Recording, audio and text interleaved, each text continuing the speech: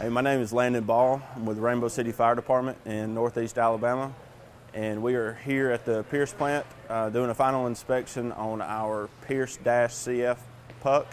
This is our second PUC, and it really suits our needs for the size department. We only have we have 7 personnel on duty at a time. But we're able to put all of our equipment on the truck and have it at the scene if we need it. We don't have to get somebody to go back to the station to get what we need. So just walk around.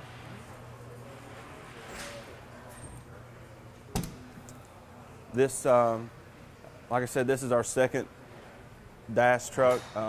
We've changed things up with this one. It's a clean concept cab, so we went with the vinyl seats and no air packs in the cab. They're all stored in a sealed compartment in the back. But this cab is super spacious and very quiet. You can talk to the person in the back without any issues. And this is another change we made to this truck. Before we had 2 seats in the front, 4 seats in the back. This one just has 2 seats in the back, and we've added the medic compartment. We're an ALS department, so we have a lot of medic supplies, and we've got the same thing on the other side. So this frees up room in the back of the truck for us for some additional equipment.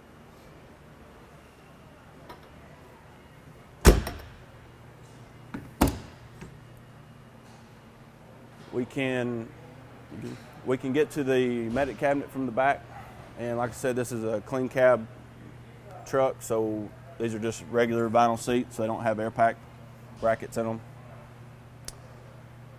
This is another design we liked on this truck, is being able to check our fluids right here while standing on the ground. You don't have to raise the truck, raise the cab.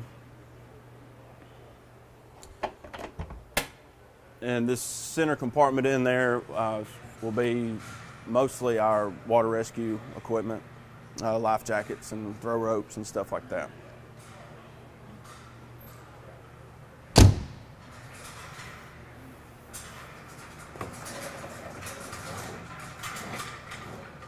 These are our cross lays, 2 inch and 3/4 lines and a 2.5 inch pre-connect.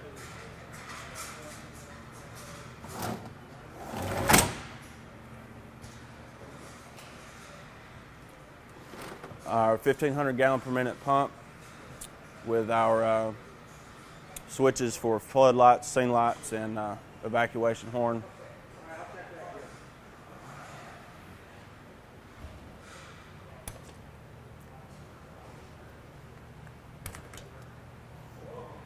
Got spare bottle holders above the wheel wells. This is just random. For us, we just put hand tools and stuff like that in there. When we have a foam tank on this truck, so we put the nozzle for that in here as well.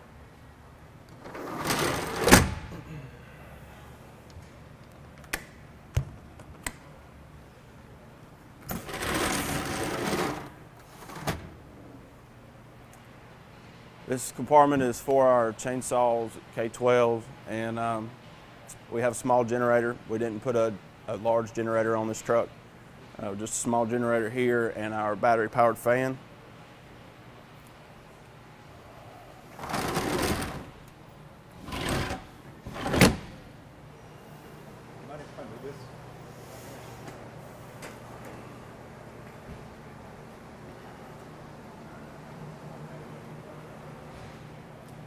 We've also got hitches on all 4 corners or all 4 sides of the truck to assist any kind of rope rescues that we may have.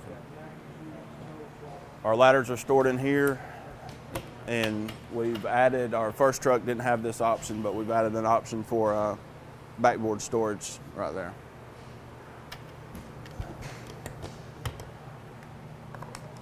We got long pipe poles and our attic ladder up there.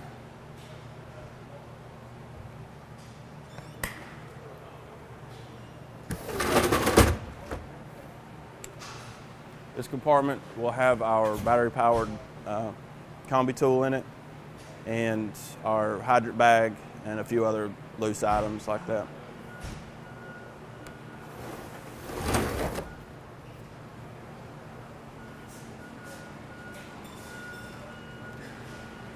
We will have a portable master stream mounted to the back of the truck right here, and it'll be pre-connected to the 2.5-inch hose up top.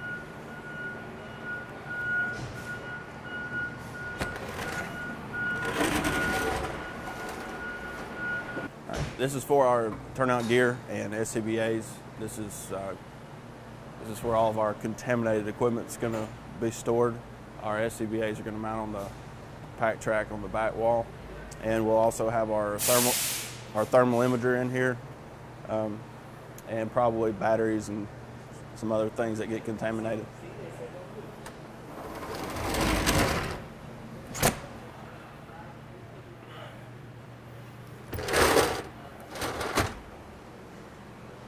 These are all of where our hand tools are going to go.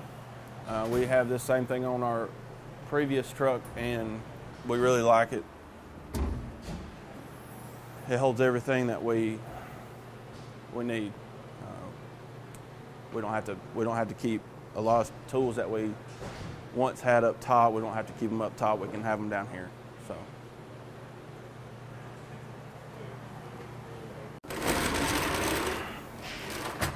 So we have these just like the other side, but on one of these we'll have our water can and ABC extinguisher in one of them. This will be our rope equipment. It'll nearly take up this whole compartment plus some up top. And we've added this tilt down tray just to help for the short guys.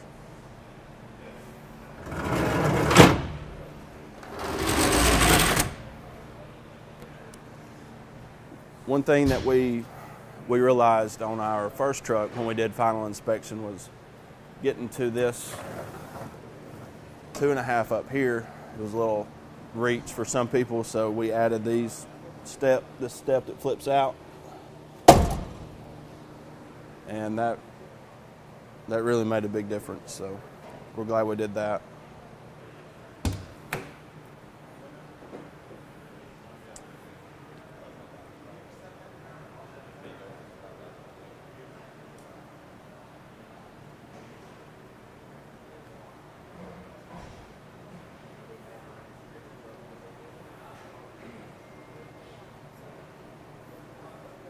This is our other compartment for medic supplies.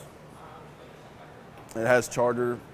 We'll have a charger in here for our suction that needs charged, and our video laryngoscope and a couple other things, monitors, stuff like that.